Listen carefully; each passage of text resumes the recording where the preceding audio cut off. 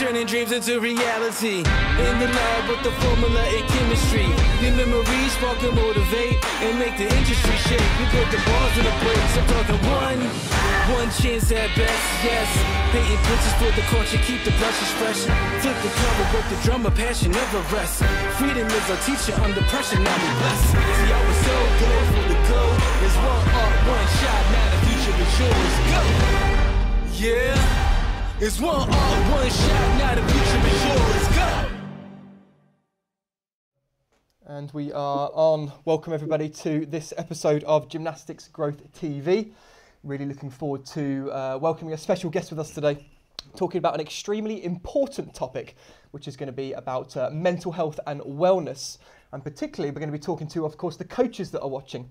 Because whilst we are working with young athletes often, or some older athletes as well, trying to influence how they view the world and their mental health and wellness, it is, of course, super important that we do the same for ourselves too as coaches. And the better place that we are with our mental health, the better we are able to help and develop and nurture the young athletes that we have spending time with us. Okay, we're going to be talking today with someone with a massive resume within the sport world. We have Leon Taylor, who is a triple Olympic diver, an Olympic medalist from Athens, I should say also a TEDx speaker, gone on to do many impressive things, lots of work with the BBC, working with numerous athletes and coaches within the business world as well, including Tom Daly, who should get a mention in there. And now Leon is also partnered with Headspace as one of their move mode coaches, delivering some important things on movement as well. So we're really, really fortunate to welcome Leon Taylor here to Gymnastics Growth TV today. And thank you very much. I know you're super busy, so thank you very much for carving the time out to spend some time with us. Apologies, my dogs are going mad in the background. Almost an applause for the fact that you're here on Gymnastics Growth TV. Well, that's very kind. Give them some fuss when they rejoin you after this broadcast. And thanks for that introduction, Nick. Delighted to join you today. No problem at all. It's really great to have you here. There's so many questions that I have on this topic. And actually, I started the day off by watching your TEDx talk that you did. When was it that you did that talk? Was it a couple of years ago now? Yeah, so June 2018, okay. And it was TEDx in Clapham in London. So yeah, it's quite an intense experience preparing for a talk that's going to be on YouTube on the TED channel forever. And so I had to be quite brave to step up to do that. I've been speaking for many years, but that was a huge challenge, and it was nerve-wracking for sure. Yeah, I would imagine your time as a competitor obviously helped you to prepare for that, because it was very much, having to step up on stage, getting one shot, one opportunity to deliver that session. And I have to say, you did remarkable, because it was a seamless presentation throughout the whole, I can't remember how long it was, probably around 15 minutes, I would say. It was absolutely seamless from start to finish. So congratulations on that. Thank you. Obviously, the important message behind there was about mental health, wellness, looking after ourselves. And I think that that was a key message 2 years ago, and is a timeless message which carries a lot of value obviously today as well, probably none more so than in today's world. Why is this such an important topic to you about mental health and wellness?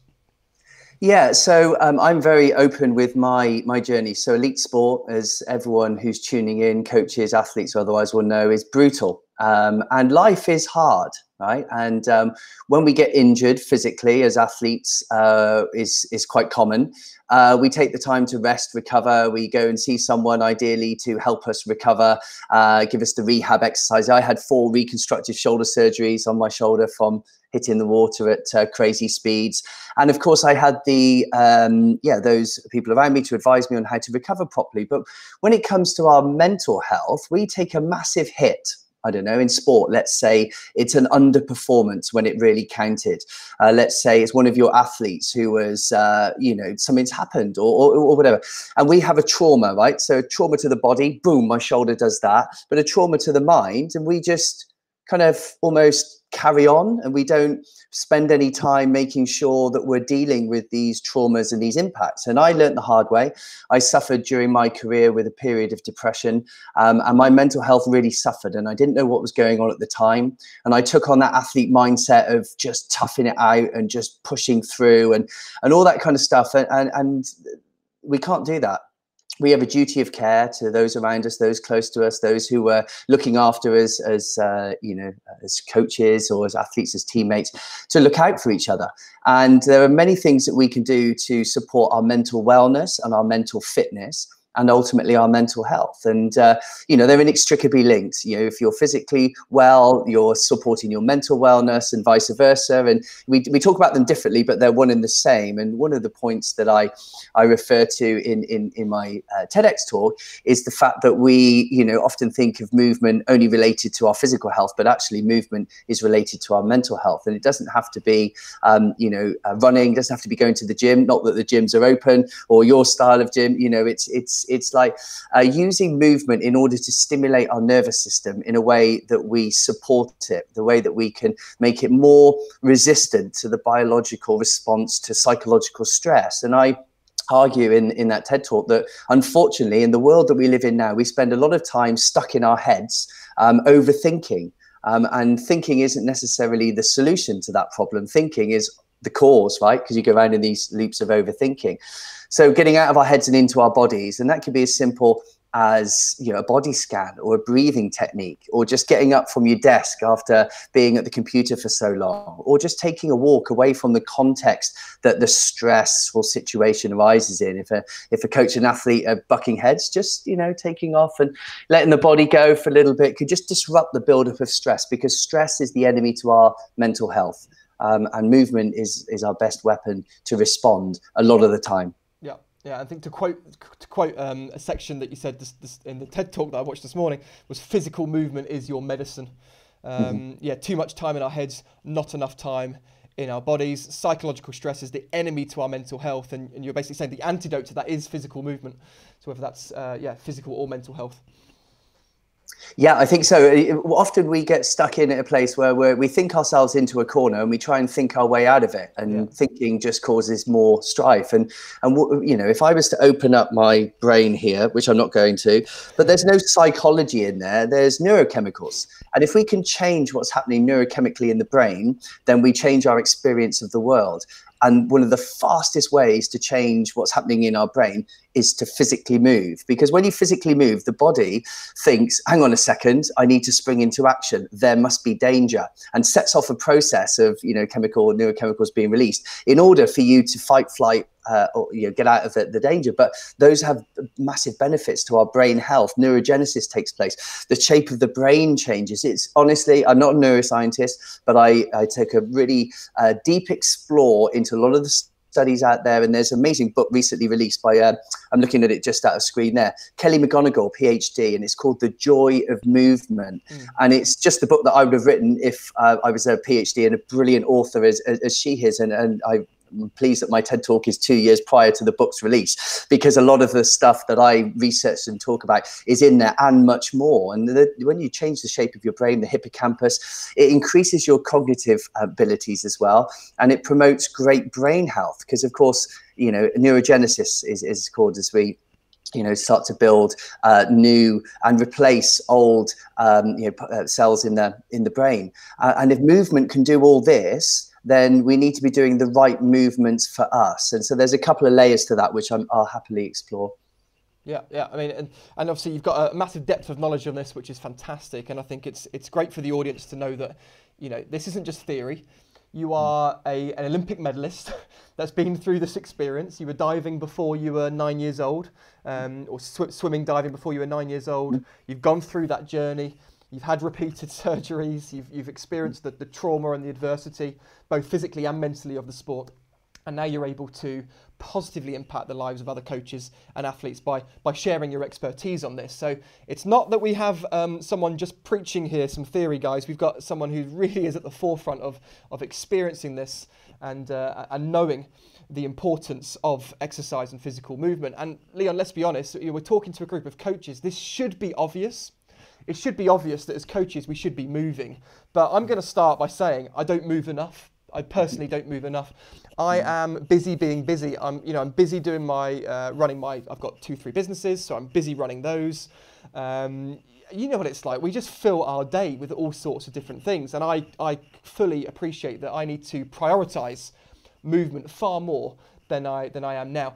What you're not saying is that we need to commit to being an Olympic athlete in order to do this. So what do you think are some of the easy steps that any coach that's watching this could take on to start to improve the amount that they are moving and therefore how they're going to be feeling?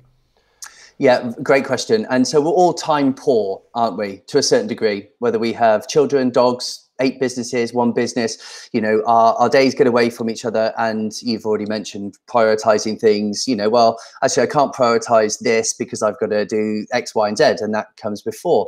So it's around routines, and routines in gymnastics are massively important. Routines in sport are massively important. And for everyone, having a routine gives us something to adhere to, some guidance. And within that routine, there are massive things to pay attention to. I think lockdown and the COVID pandemic has given us a real chance to look at what we do and go, okay, how am I using my time? It certainly did that for me. I was like, okay, so what are my daily routines now I'm stuck at home when I'm normally here, there, and everywhere? And, there's certain things that are important. So there's work, obviously, whatever that is, or study. There's rest that needs to be scheduled in. There is movement. There's also hobbies, eating, sleeping, and this is important for the whole household as well, especially at this time.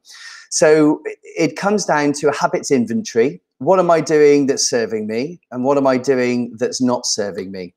And you have to be brutally honest. You've just done a little one then. You're like, well, I'm busy. I've got my businesses, so there's that's serving you, but you're not moving enough. So that isn't serving you.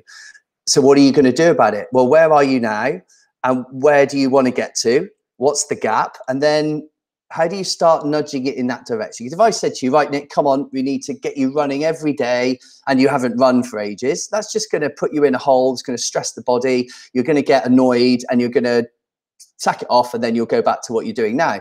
But if I said to you, okay, so what movements are you doing already that you enjoy? Oh, well, I really enjoy this 10-minute HIIT class that I do on YouTube or whatever it is, or I join Leon for one of all classes or whatever. And you go, okay, so what's the next step to factor in a little bit more? And that's how you need to look at these things, looking at yourself and your routines as honestly as possible and going, okay, so where can I make any tweaks? Because I could say, look, you need to exercise for 45 minutes at a low to moderate intensity to get the maximum health benefits, blah, blah, blah. What can you do specifically within your routines, within your commitments to create a little bit more of a healthy habit?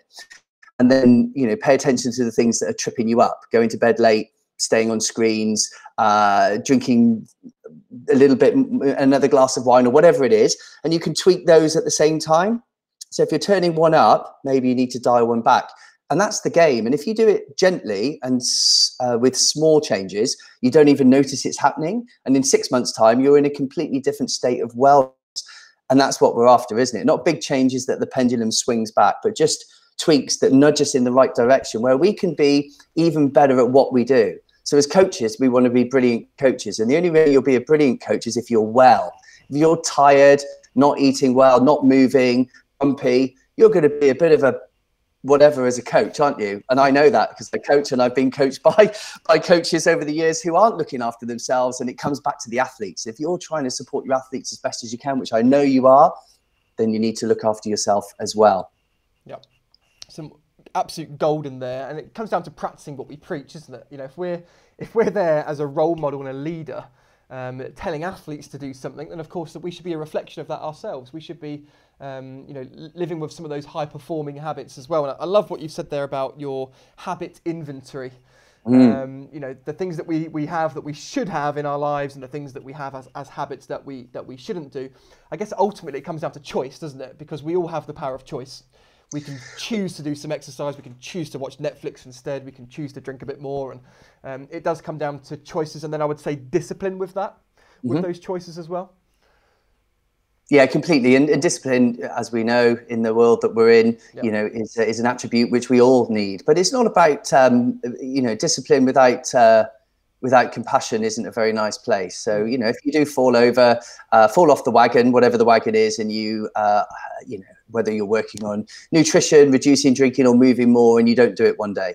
It's fine. Just acknowledge the fact that you've missed, and then get back on. What often happens with people I'm working with, and myself in the past, it's like you miss one day and you think, oh, that's it, it's all over, I'm now back on unhealthy eating, and then you go like 20 times quicker into the unhealthiness. But it's about just being kind to yourself and noticing where your weaknesses are and trying to create the circumstances where you remove temptation. So for example, I like biscuits, and if they're in the cupboard, then I'm likely to eat them. Or if they're open, I'll eat them all. So what's the trick? Don't have biscuits in the cupboard. I mean, that isn't available to everyone, but do you see what I mean? So I'm just using biscuits as an example. So, what's in your eye line? So if whatever it is, if the wine's out on the side, it'll catch your eye and you'll open it. But if, there's an alternative there, they always say have fruit, in vision, and then have the things which are the more of the treats, have them, hidden away, so they don't just grab your unconscious attention.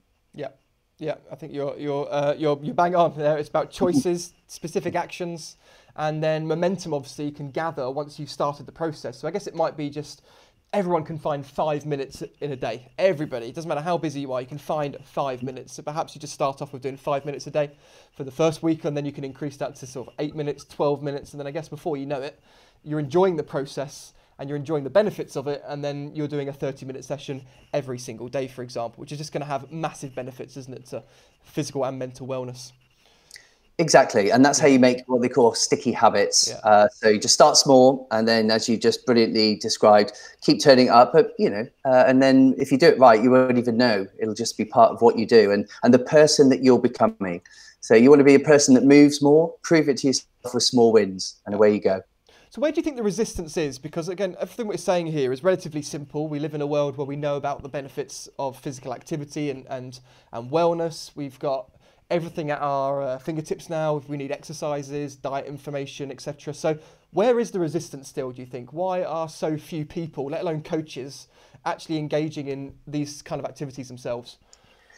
Yeah, it's a good question, isn't it? And everyone will have their different sticky points that, because we get stuck in our routines, and, making change is perceived as being hard, but actually it's effortless once you've done it. But I think we go about it in the wrong way.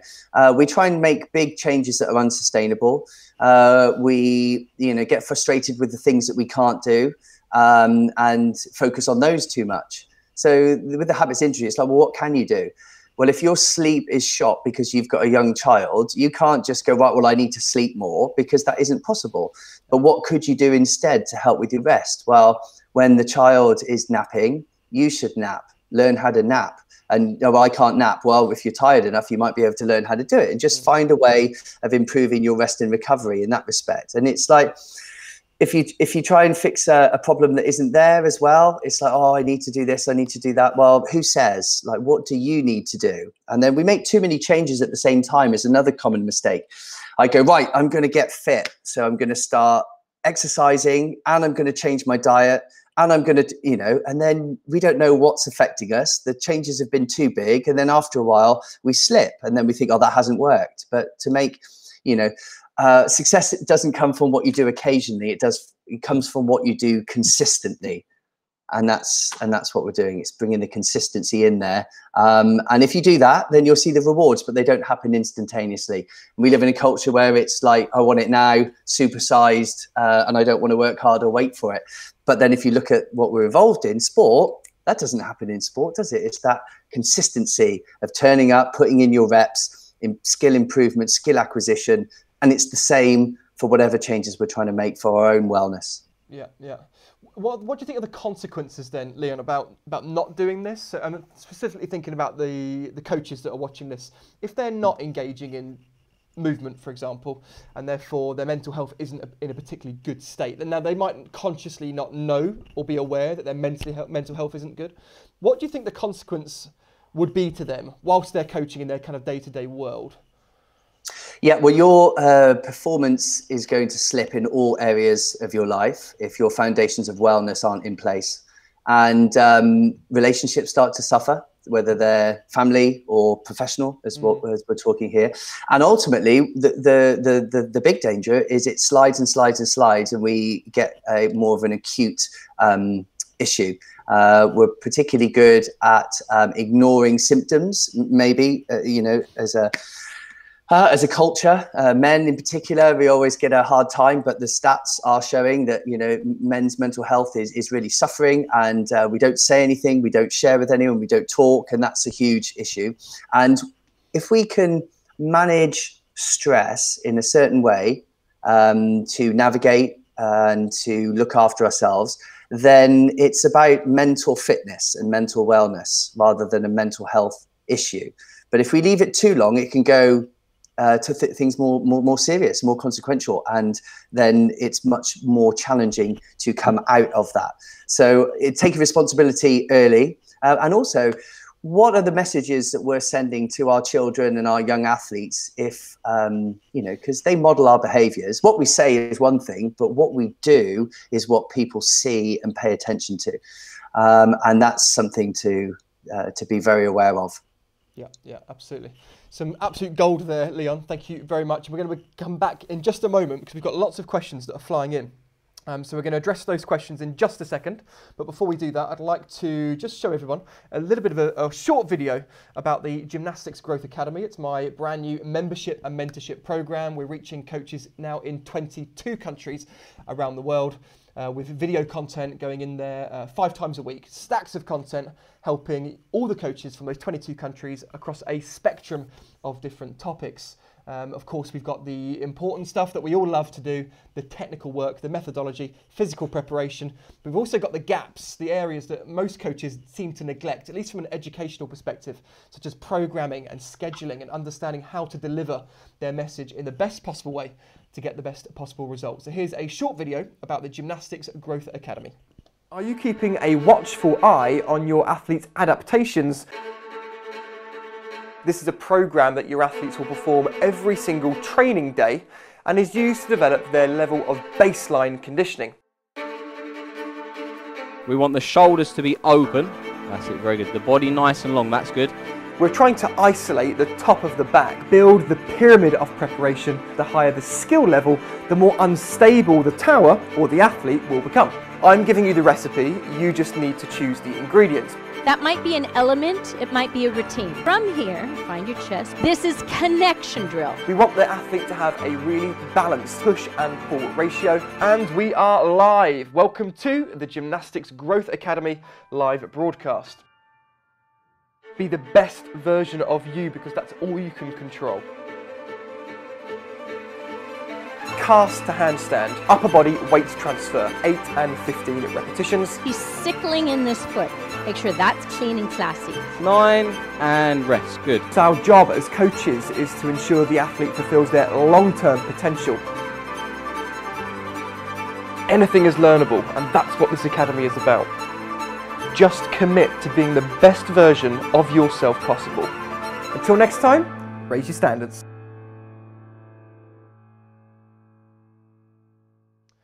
So that is the Gymnastics Growth Academy, which you can find out more information on at gymnasticsgrowth.com. But back to now, we're having a fantastic and important conversation with Leon Taylor. We've got lots of questions coming in. We're talking about mental health and wellness, specifically thinking about our role as coaches and how our own mental health and mental fitness, of course, is super important for the work that we do. Loads of questions flying in, and if you've got any more, guys, please do drop these into the comment section. We are going to ask Leon these. So back to see Mr. Leon. There we go. Awesome. And I'm going to just start off with some of these questions. We've got some fantastic ones coming in. The first one I'm going to read out was from Mark. Let me just find that. There we go. What signals or tells should we look for in other coaches that may be hiding their own depressions or fears? Yeah, it's difficult to go through a shopping list of look out for this, look out for that. What I will suggest is notice changes in behavior and maybe changes in appearance. And when you notice a change, you don't jump into that meaning-making, judging mode that we all have. Bob looks a little disheveled. That means he must be whatever. What you can do is ask the person if they're okay. And not just in the, you're all right, oh yeah, fine, good, but as in, how you doing? You know, is everything all right? And genuinely ask that question. And sometimes you need to ask it a few times in a very compassionate and polite way, and just really check in with people and maybe say, hey, look, I noticed, that you're looking a little bit tired at the moment. Is everything all right? Can I help with anything? How are you doing? And really building those meaningful relationships. We're in sport family, and we can look out for each other. And this goes for athletes, this goes for coaches, anyone, support staff, anyone involved. Is we have an opportunity to look after ourselves and look out for each other. And sometimes it's easier for those around us to see that things aren't okay. And sometimes you're carrying on regardless under all the stress and all the pressure, and you don't realize that you're moving towards a burnout or moving towards a depressive episode. And it can just be a friendly tap on the shoulder and a check-in with someone, and check in with them regularly, especially now in lockdown where people, you don't know what's going on for people at home because we're not seeing them. So I think it's that gentle inquiry, not nosy, not accusing anyone of anything. It's just checking in. And the more we do that and the more comfortable we get with doing that, the better we can look out for each other and prevent slippery slides, because when they happen, they can happen very quickly. I very tragically lost a friend to suicide 2 years ago. He had no mental health issues before. In fact, he was, as far away as you would think from someone being susceptible. And therefore, maybe we made the mistake of not asking him if he was okay, because we all assumed that he was fine. So I think even if everyone looks fine, just checking in with people anyway, and we can support each other. And that's fundamental to everyone's wellness.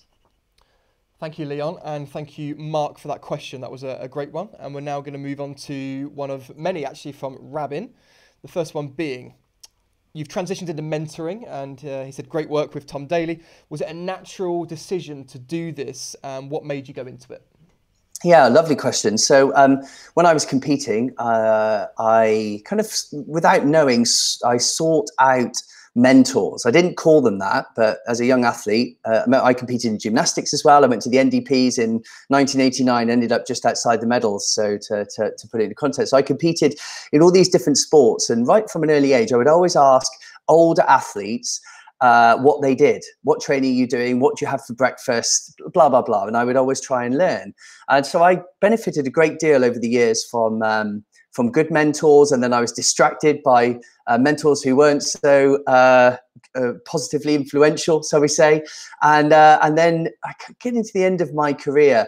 It was, as a sports person, it's all about you, and the world revolves around you, and you're trying to be the best in the world, and that takes a certain mindset and a series of behaviors in order to do that. And then the opportunity,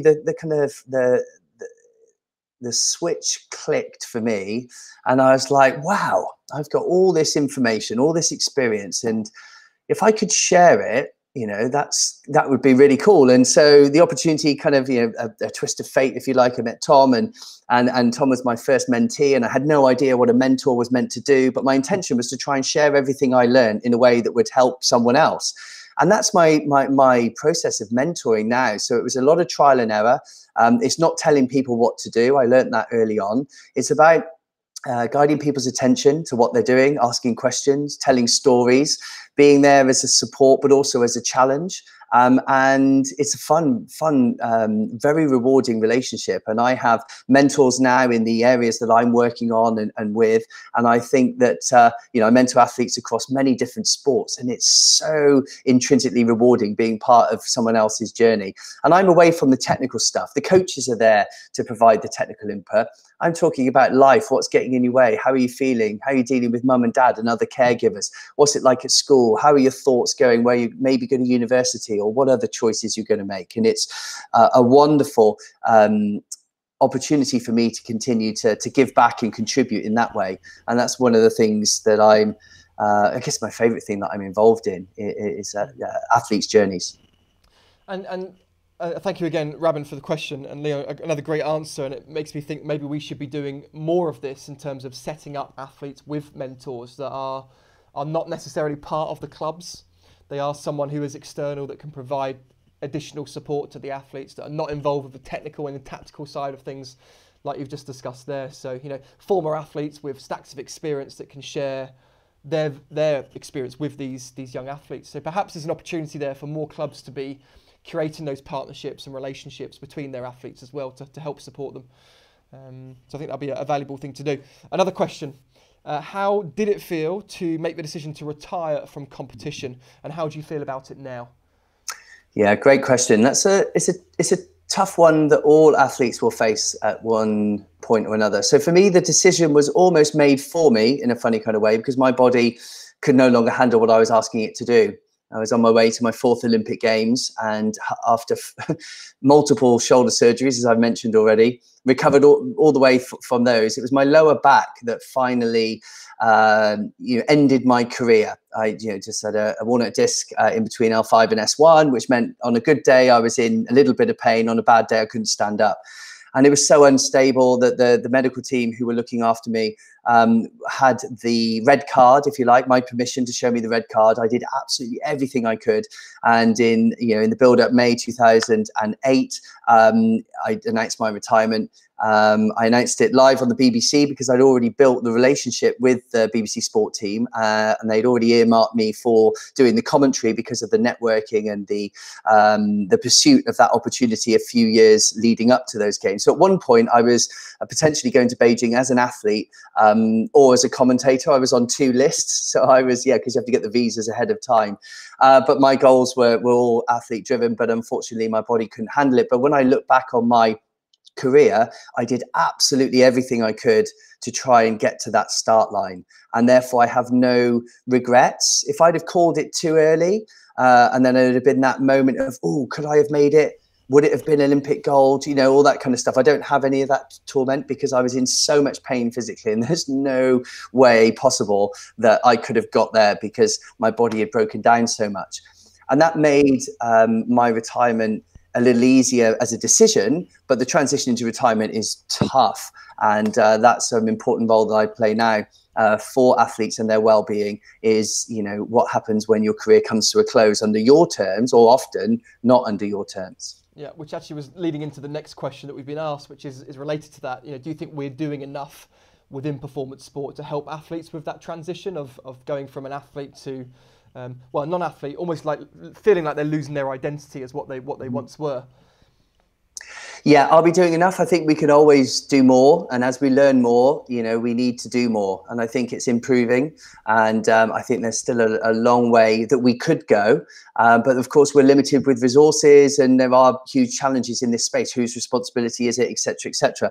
So I think that we need to come together as a sport community, and I think mentoring plays a huge role in this, to transition from sport into life after sport, whether you still stay close to your sport or not. Some athletes need to step away, some jump right in and become part of the tapestry. They go straight into coaching or another part of the sport family, if you like, and other athletes need to get away from what they've been doing and go and find out who they are, and both are fine, and there's often a blend as well. And I think having someone to turn to who has been there and done it to a certain degree, who has an experience of it, who can support you through that transition, where your teammates are you have a different relationship with them because they're still doing it and you're not, so that's odd. And then you've got family who are your family, and they're great, but they're not particularly good for helping you with transitions. And so you can feel very lost. And I think it's really important that you have someone to support and turn to, and indeed, professional help at that time. So we use, amazing sports scientists, psychologists, etc., to help us while we're in our sport, and we need them just as much when we transition out. And I was very fortunate that service was there for me when I transitioned.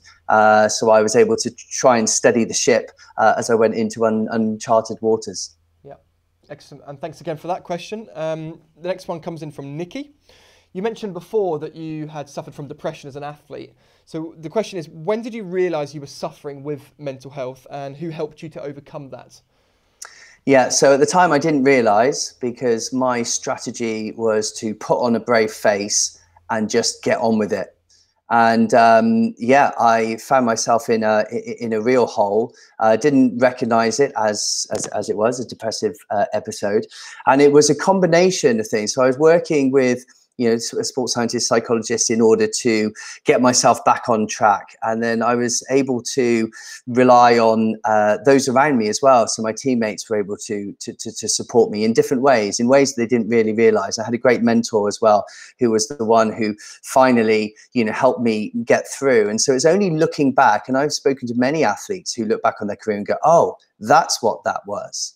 And it's not putting your hand up, not asking for help and saying, I'm really suffering. I'm so used to being tough, training 6-7 hours a day, all this kind of stuff, that I didn't realize that I could put my hand up and say, actually, I'm really suffering here. I'm, crying a lot. I don't want to see anyone. I'm, all the symptoms that were so obvious then that I was hiding because I didn't want to show weakness or perceived weakness. And now by, sharing my story, and as many other athletes have been doing, we can make it okay not to be okay, as the saying goes. Yeah. And then you need to take responsibility for asking for help. And there is help available. And that's the most important thing. Absolutely. Thank you for the question, Nikki. Coming to your performances, I guess now, a couple of questions here. What was your most memorable performance or competition? I'm feeling inclined to think that it's going to be the one where you won your Olympic medal, but I don't want to, obviously, I don't want to assume that by any means. So what, is that your most memorable, or is there another particular performance? I think it's worth a mention. The reason it's worth a mention is because, it was 20 years to the day since I watched the Olympic Games on the TV as a 6-year-old and was captivated by all of the magic. Yeah. And to stand on the podium was a 20-year dream. And that is a moment. The fact that 4 years previously, Peter and I were 4th, just missing out on the medals, and the fact that it was the first medal for 44 years for British diving made it a moment in history, as well as a personal journey. So yes, that's definitely worth a mention. But personally, there was a moment a few years prior to that in 2002 at the Commonwealth Games in Manchester, which diving in front of a home crowd was unusual. And I remember before my final dive, loads of my friends and loads of my family were there. It was in the evening, so most people had been having a few drinks in the afternoon. So the crowd were raucous. It was unbelievably noisy. I'd never been in a swimming pool where it was so noisy. It was so noisy that the announcer announced my name and I couldn't even hear my name. It was unbelievable. And the intensity of that moment before that final dive was something I will never, ever, ever forget. And I've watched back on the TV and I'm there and the noise is so much. And I'm normally, focused and pretty stony faced. And I just go like that. And I've just got this beaming smile because of the just joyous occasion. And that was at the end where I was just making it through the toughest point of my career, where I was coming out of my depressive episode. And that's when I came back, just missing out on the gold medal in that Commonwealth Games to Peter Waterfield, who won the gold there in an amazing showdown of some of the world's best divers who were actually in the Commonwealth. So the Commonwealths weren't easy in that competition. The Australians and the Canadians were so strong. And that, for me, when I reflect back a moment, it's not because of the result, but just because of the point in my career, and that unique experience of intensity was really something. Amazing. Yeah, I can almost, I'm getting goosebumps just sort of picturing the atmosphere and how electric that would have been for you.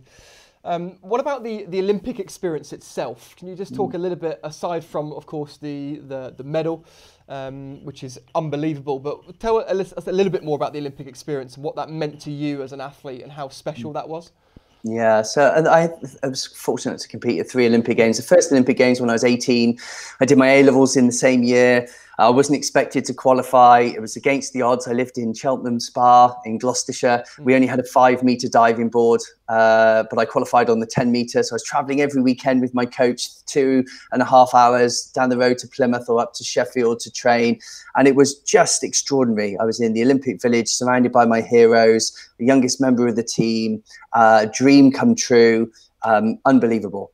And then 4 years later, Sydney, what an incredible place to go, much more focused on the outcomes, potentially taking it too seriously. So I didn't really enjoy that experience. Right. And then the results were frustrating. And then I got it right in Athens. I went there with a big smile on my face and recently did an article with British Swimming as they were looking back at my career. And the change that I made is that, this was the special occasion and the Olympic Games is to be enjoyed. That doesn't mean you're there to not do your very best. But just, preventing yourself from enjoying the world's greatest event taking place that you're part of is so, so important. You're a long time retired And you don't realize that till you're retired from sport. And I think absorbing every second, because a dive takes 1.5 seconds. And if I hang my 20-year career on just one of those dives that won me an Olympic medal, that's not very good rate of return, is it, for your investment of time? Yeah, but if you can look back on periods and go, wow, that was so enriching, so enlivening, and the games themselves are just magical, and to be part of them in any capacity is wonderful. That's got to be a really tough balance, because you're absolutely right. You spend your life, your 20 years, obviously leading up to the medal, but years and years and years getting to the Olympics in the first place. You want to take it seriously because you want to perform at your best, particularly if you're in medal contention. But yeah, you don't want to take it so seriously that you fail to enjoy the experience, because it might be your only time that you get the opportunity to do it.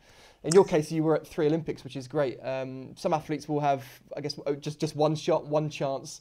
That must be a really tough balance for those that are seriously in medal contention. Yeah, and that comes down to, you know, your mental preparation and being able to deal with that cognitive dissonance. So it's just like, the Olympic Games are the most important event ever. I'm going to train my backside off every single day in order to get there.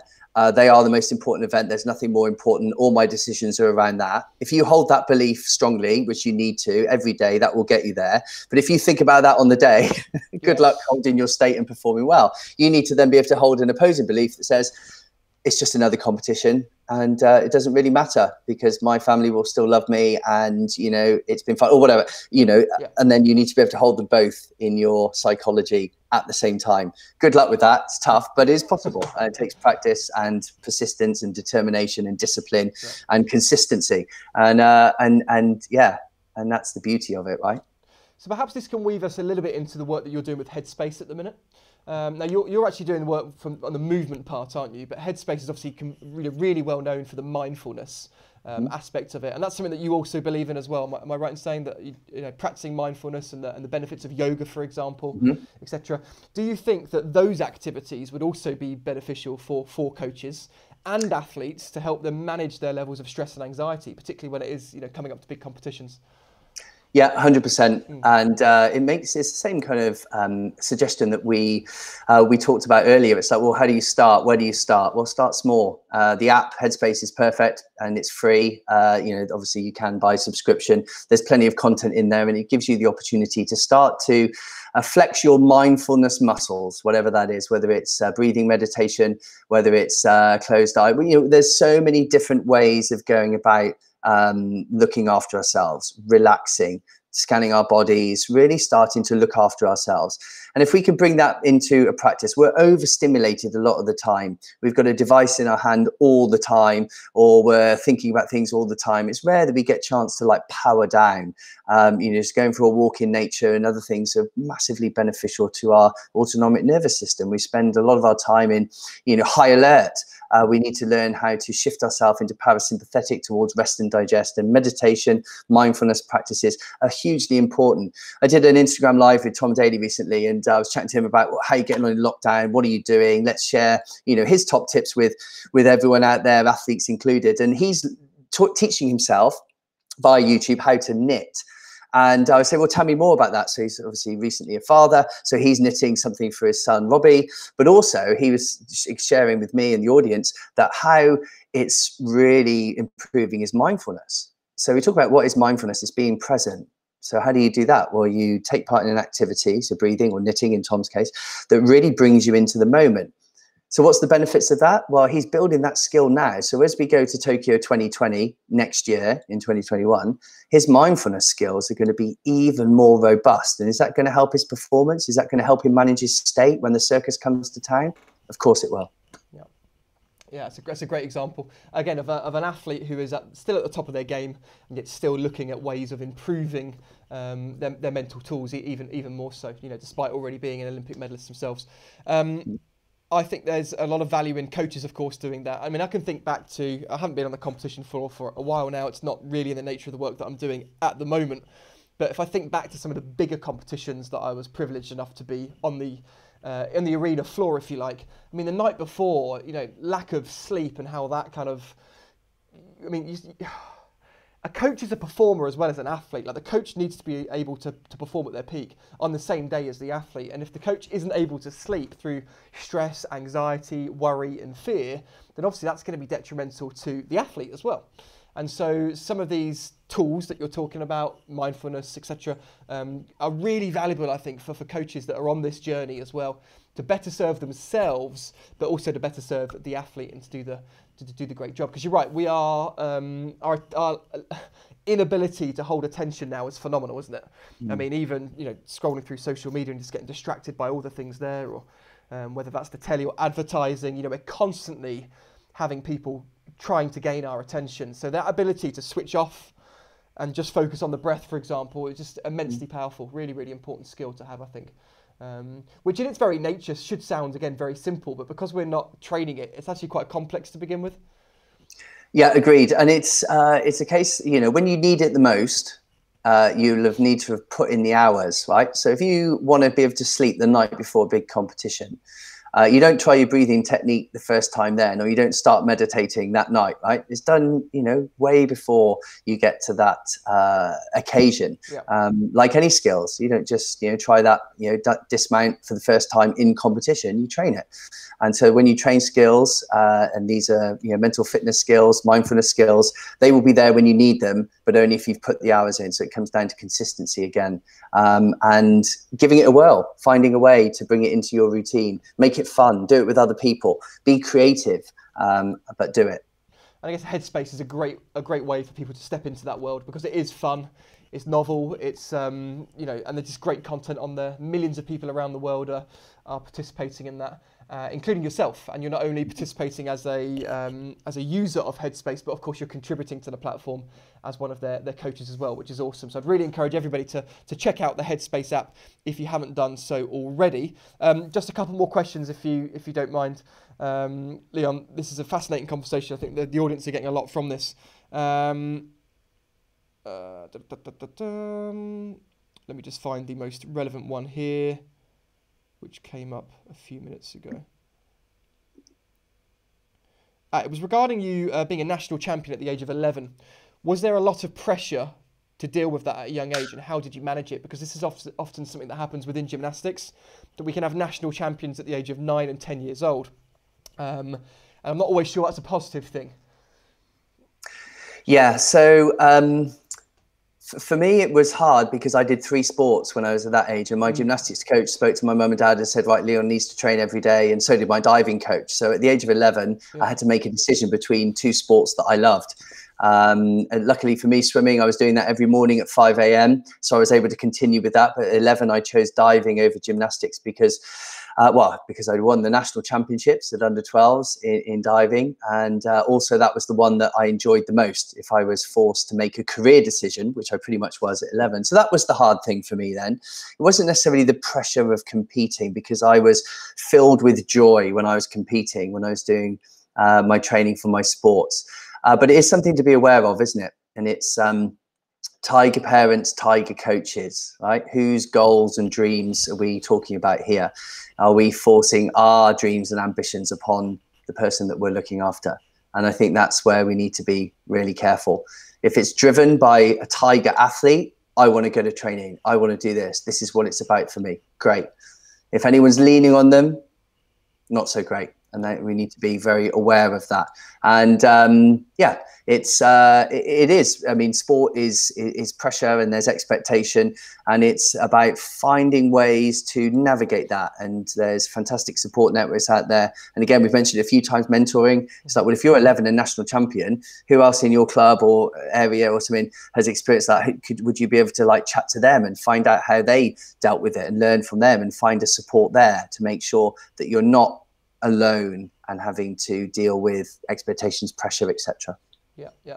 And we've linked to that. How young do you think we can start these mental skills training with athletes? So, can you start some of these things with 9 and 10-year-olds? Is that too early? Is it too late? Can we start even earlier, do you think? Yeah, let's start early. Let's start as early as possible. As soon as you start engaging in the physical activities of your sport, you're already, building the mental approaches that go along with that. So let's start building them properly. let's start, winding down the body at the end of a gymnastics training session by stretching, and at the same time, winding down the mind. So letting things go and start to learn how to settle down, because that's going to be a great skill. If you can do that 7, 8, 9, 10, then you're going to be well set as you go on into your future career. And so, yeah, the earlier the better, but manageable, and make it engaging. And sell it to, not sell it, that's unfair. Inspire the athletes to engage by, saying, well, if you want to be able to do this physical move, then you need to be able to do these mental things. And this is the things that all top athletes that you look up to are doing. Over to you. And you'll notice the engagement. Unbelievable. Thank you, Leon. Leon, this has been a fascinating conversation. I've learnt a lot. I'm feeling inspired to get moving today. I need to do more. You've raised my awareness to that again, so thank you very much, and thanks for coming on Gymnastics Growth TV and sharing your expertise. I'd also like to take this opportunity to congratulate you on everything that you have done so far and continue to do. Your resume is impressive. It's very impressive. It's very inspiring. So not just the Olympic medal, of course, but all the work that you're doing in the community, the work around fundraising, obviously the TV work, the Headspace stuff, the TEDx talk. I mean, you've got a lot going on, and I'm very inspired by it. So thank you very much for your contribution to sport, your continued contribution, and just wishing you luck with everything moving forwards. But thank you so much for taking the time to share your knowledge and wisdom with the audience. Much appreciated. Thank you, Nick. Thanks for having me. Absolute pleasure. And I hope you'll all agree, guys, that was a really fascinating discussion there with Leon. And again, thank you very much for your participation, for your great questions that you've posted here in the comments section. I'm sorry if I haven't got through everybody's questions, but we do have a finite amount of time for this call today. So thank you very much for being here. Thanks for the engagement. Before we go, I'm going to show you one more video about one of the other services that we've got available at Nick Ruddock Gymnastics. Many of you will also already be aware of the masterclass recordings, which are currently discounted at 50% off. There's over 22 hours of technical content available that you can find at nickruddock.com.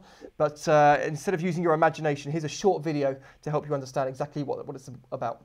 It's the first of 6 masterclasses. Today is all about vault and sprint development. Just very excited about the fact that we're all here together. People have a love for bars.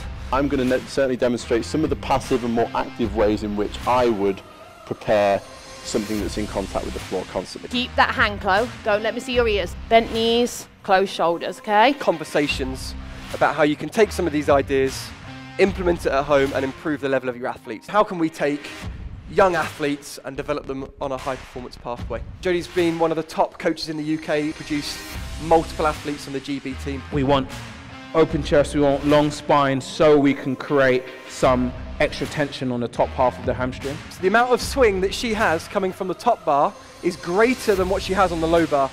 You're carrying the speed from the round off flick into a takeoff. All you're going to do is send that rotation flying. You can have no chance at all. A bit higher, good.